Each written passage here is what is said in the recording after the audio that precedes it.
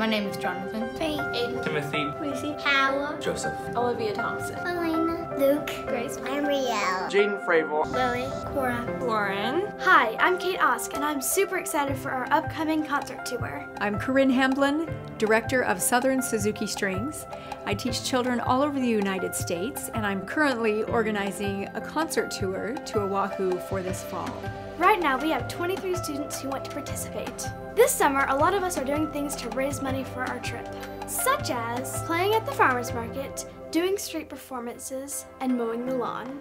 Your contributions, along with what the students are already doing to earn money, will help make this dream a reality. In Hawaii, we're going to do 6 concerts around the island. Some of the places that we're going to be performing include Pearl Harbor, the Polynesian Cultural Center, and Punahou School. It's very rewarding as a teacher to see the progress that these kids make and to see them come together as a body of students because they strengthen one another. They're a great group of kids. They work hard, and I love the discipline that they get as they go through these music lessons because I have high expectations for all these kids, and the parents have to be just as committed.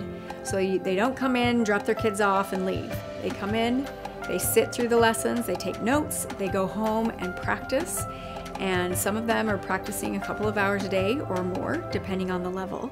We're able to teach them life skills using music as a vehicle. So they're able to understand how to work through something when it's hard. You don't just quit and give up because it's hard.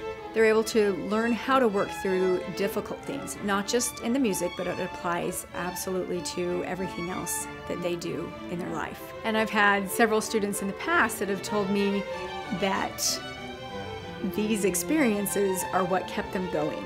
So that it wasn't just coming to lessons and going home and practicing, but the concerts and especially the tours were those experiences that got them so excited and kept them motivated.